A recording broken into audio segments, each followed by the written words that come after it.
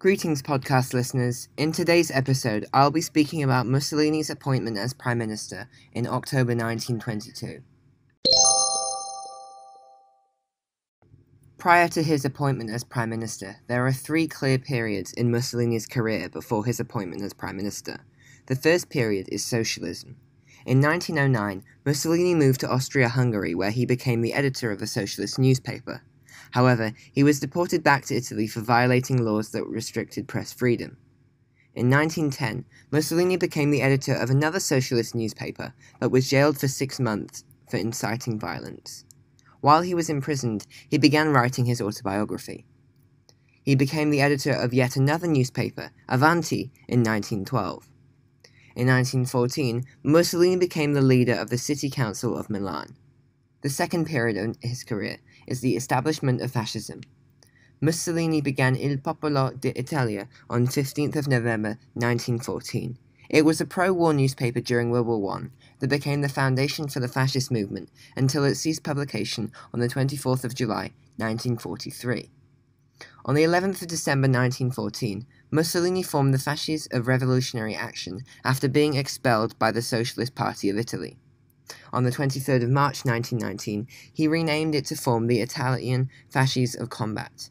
Their support increased, sparked by resentment of the Treaty of Saint-Germain. Their policies were especially attractive to war veterans.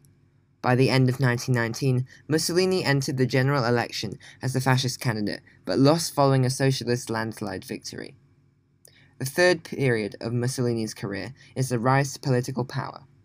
By 1921, he was elected into Italian parliament as one of the 35 fascists, but briefly resigned as fascist leader and was forced to end the Pacification Act with the socialists. In November 1921, he transformed the fascists into the Partito Nazionale Fascista and was able to hold much more control with an extremist right-wing party. They also dropped their policy of anti-clericalism, thus increasing the support of the Church and Catholics. On the 16th of October 1921, the fascist leaders began to plan a revolt, which is to become known as the March on Rome. At the Fascist Congress in Naples on the 24th of October, Mussolini brazenly declared that the fascists would either be appointed or seize power themselves. All the while, the authorities took no notice. The takeover began on the 27th of October. Overnight, the fascists seized control of key buildings around Italy, such as telephone exchanges, police stations, government offices, etc. While they were mostly successful, in some places they were temporarily successful, and in others they failed. In an attempt to halt the further crisis, Mussolini was offered a ministerial post. However, other fascists persuaded him to reject the offer and wait, as the government had taken limited action against them so far. They believed that they could achieve a more satisfactory outcome from the March on Rome. While the fascists gathered in three main areas around Rome, the Black Shirts, a volunteer-based paramilitary of the Fascist Party, were under strict orders not to clash with the army. With no end in sight, Prime Minister Luigi Facta asked the King Emmanuel III to agree to military action against the fascists. On October 28th, after a long period of reflection, the King agreed to impose martial law and order the arrest of Mussolini. However, he quickly reconsidered and reversed his decision. Former Prime Minister Antonio Salandra attempted to form a new government including Mussolini. However, Mussolini refused to participate. On the 29th, Salandra advised the king to appoint Mussolini as Prime Minister, and the king agreed. He sent a telegram to Mussolini inviting him to Rome, and he left by train to Rome, as he did not participate in the March on Rome, quite ironically. Officially, Facta resigned on the 31st of August, with Mussolini officially appointed as Prime Minister by the King on that day.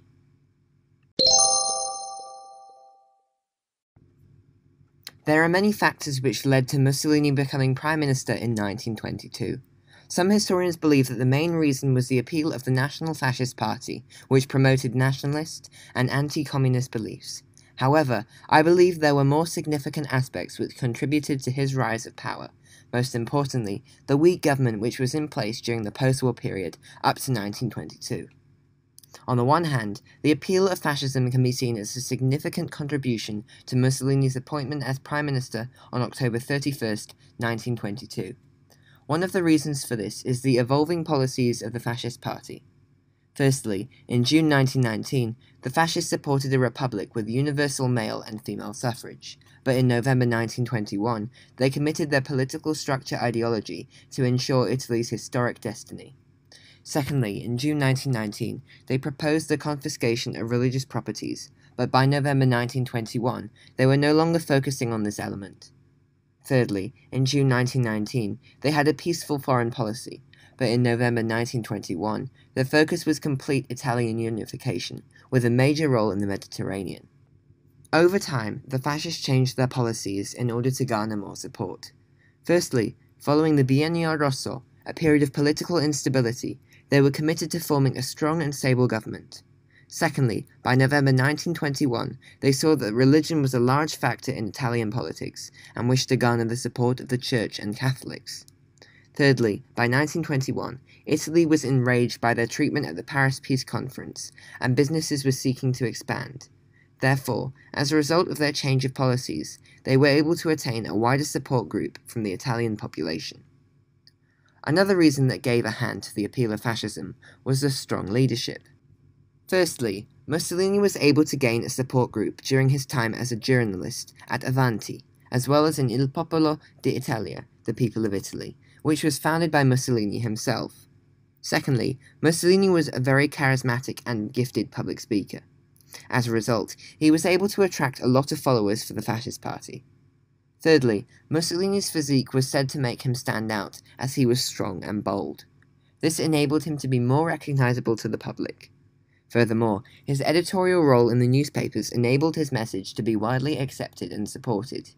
As a result of these personal strengths, Mussolini was successful in becoming prime minister after his appointment by the king in 1922. The fascists formed an ideology that Mussolini was the best person in the state and attracted a wealth of support. Conversely, the weak government was a fundamental root cause contributing to Mussolini's appointment as prime minister at the end of October 1922. One of the main weaknesses of Italy's government from 1919 to 1922 was the unstable leadership. In the 4-year period of 1919 to 1922, there were 5 prime ministers: Orlando, Nitti, Giolitti, Bonomi, and Facta. These prime ministers came from various political parties and failed to solidify their leadership positions by maintaining control over the government. Thereby, the frequent change of prime ministers resulted in a fragile government, incapable of managing the country. Each prime minister failed to unite the elected political parties, which was the only way that Italy would be able to effectively solve the post-war problems. As a result of this, the position and power of the government was tarnished. The Italian population began to look to extremist parties, away from the centrist political ideology of Transformismo, which rejected the transition to far left or right. Another factor which weakened the liberal Italian government was its failure to tackle post-war problems. In 1919, the Treaty of Saint-Germain was seen as a blunder, and their victory in World War I, a mutilated victory, as Prime Minister Orlando was unable to obtain the territories that Italy demanded following the First World War.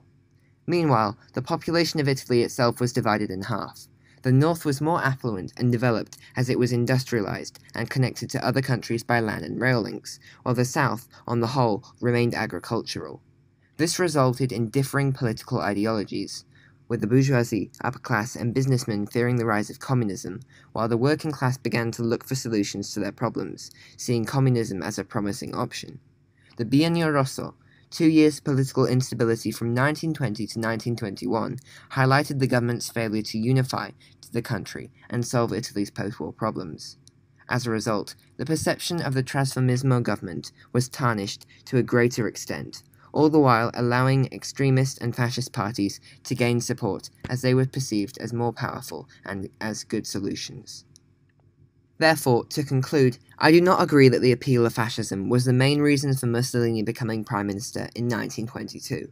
Although the policies of fascism did come across as appealing to certain groups of people, such as the bourgeoisie, upper class, and businessmen especially, I do not believe that fascism would have been as popular with the Italian people if the Trasformismo government had not been so weak.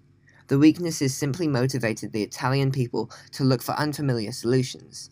As a result, I believe that the weakness of the liberal government was the primary factor which resulted in Mussolini's appointment as prime minister. Thank you for listening to this episode of my podcast. Please click subscribe to be notified when the next episode is released.